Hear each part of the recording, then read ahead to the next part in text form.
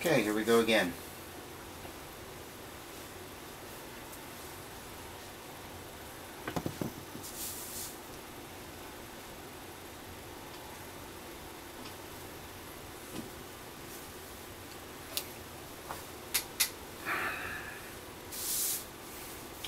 The advantage of doing something like this live on the web, I imagine, is that somebody can tell me if I was actually getting out of frame.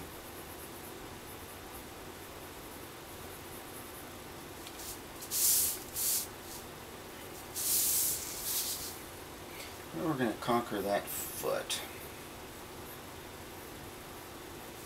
What I'm doing right now is just kind of working out the angle of the leg as it's foreshortened toward us.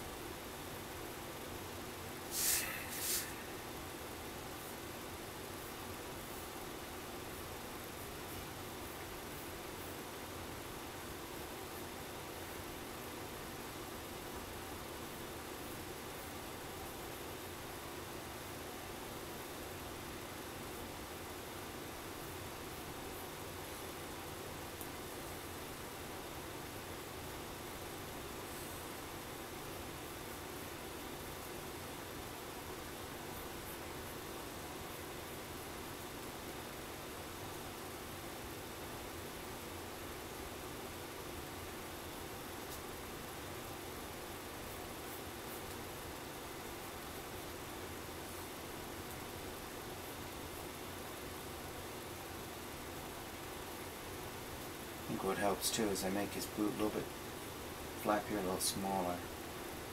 I'm riding up too high up his leg. It's supposed to be pretty low. That's better.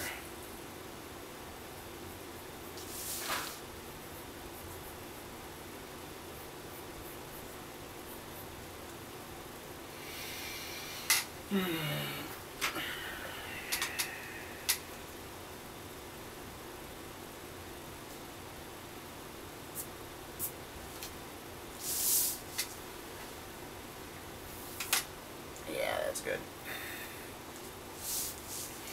And the important part about this picture is that I don't have either one winning.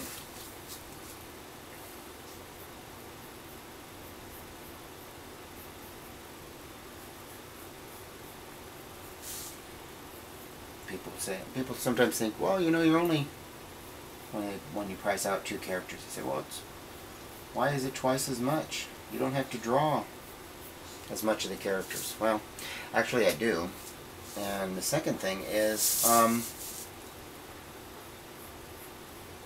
you start getting into composition. Drawing one figure is easy. Pick a pose, run with it. When you start getting into 2 characters, unless you're just going to have them running toward the viewer and not really interacting in any way, shape, or form, even that still requires some kind of composition, you have them interacting at all with each other. You have to start thinking about a lot of different things that you don't have to think about with a normal character, with just one single character. So, hence the price. I know some people don't charge twice as much, but I do.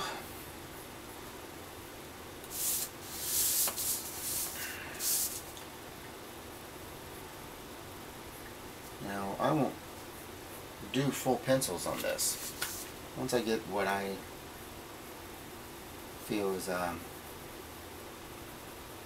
enough to work with, I will actually